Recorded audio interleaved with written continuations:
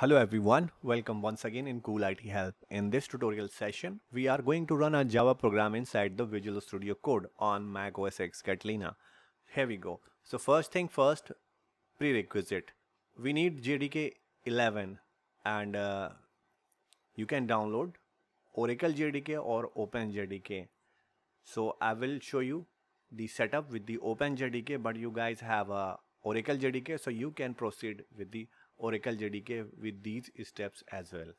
Now we will follow the step 1.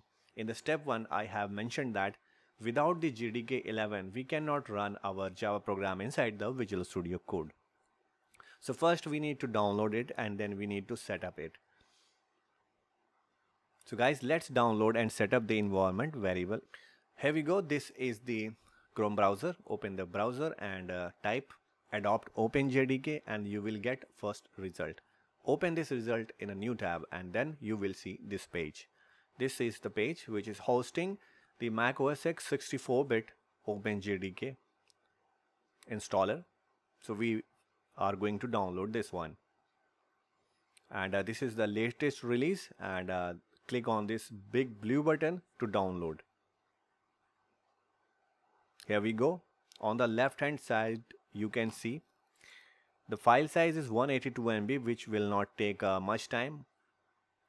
5 to 10 minutes required. If you have a good internet speed, then this will not take more than 5 minutes. So guys, we will launch this installer and the very first screen we will get this one. You will get the information. This is the installation location of the adopt OpenJDK, so you can save it somewhere in a notepad. Click continue, and this is the license agreement page. Accept this one and proceed for the next window. Click install and the final installation process will start. You will see some progress on this installer. This is the last window, and finally you will get the installation location path one more time. So you can copy this path. We need this to set up Java home variable. Now this will ask that your downloaded JDK installer will be sent to the trash, so you can proceed. We don't need more. Now we will verify this installation is done properly or not. So open the terminal, and now on this terminal we have to type a simple command java-version, press enter, and you will get some results. Now in this result you will see no Java installed, or you will get whatever the current Java version is there on your machine. That means Java home variable is not automatically set by this setup. We need to do it manually. Now we have to open the bash_profile file in edit mode. Then we have to update java_home variable for the new JDK 11. So guys, this is the simple command. This is written in this notepad, also the same command in the description. You can get from that place. Now once you run this command on the terminal, you will see bash_profile file right here, and you will get all these entries. So you can see the very first entry java_home, and some value is set. Now you will find that the value is set which is for JDK 1.8. Now we have to change this value, and in this at this place we will set new JDK path. To find out the installation location, just copy this path /libraries/java virtual machines, then you will get this folder. And you can see at this place, this is the OpenJDK installation folder. Go inside the contents and then you will get the home folder. This is just similar like that your previous JDK. Suppose you need to get a path of any folder at any depth, so you can use a single trick that I'm going to tell you. Open the terminal and just drag and drop the folder, and then you will get the complete path. I will suggest you, so don't write this path manually. Avoid the mistakes. Just copy the path like this way and update this value right here. Now save this bash_profile file. Now you can see java_home is pointing to the new OpenJDK, which is JDK 11. So we have set up java_home inside the bash profile file. Now we are good to go. Close the rest of the windows and just open the terminal for the verification.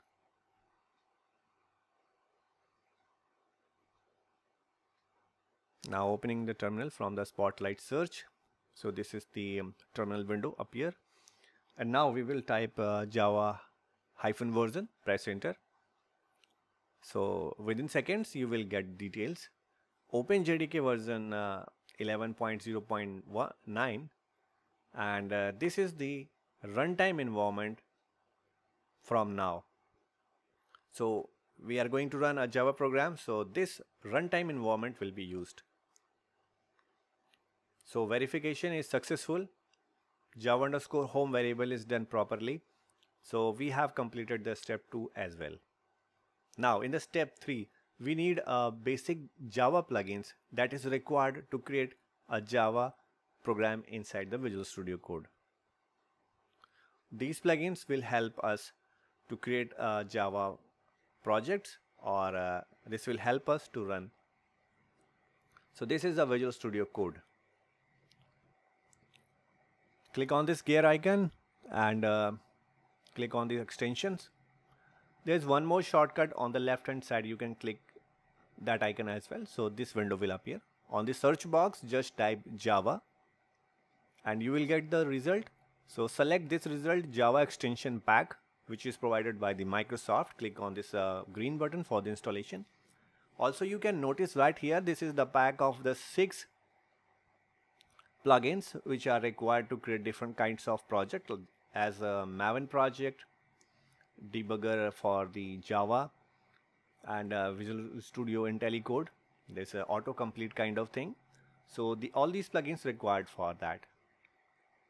So this installation will take 5 minutes more.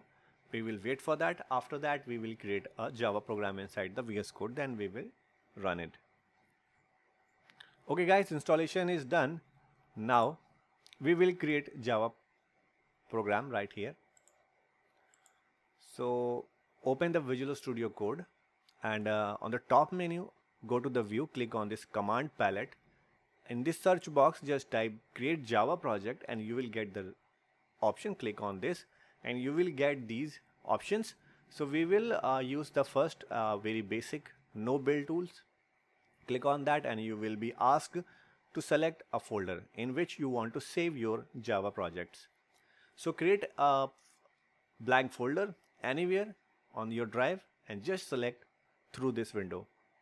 So this will be selected as a project location. Now it's time to give the name of our project. So type any name of your choice. First Java project, all in small case letter. Press enter and very soon you will see the project is set up on the left hand side. Also you will get a default app.java file.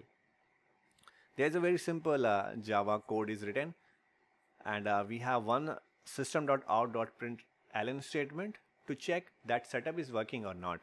So I'm doing a bit changes right here and then I will run this one. So guys, do a change, save this program. On the right hand side you can see the run button, run code button, so you can click any one.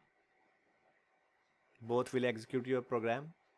So click on this big button and you will get the result in the terminal.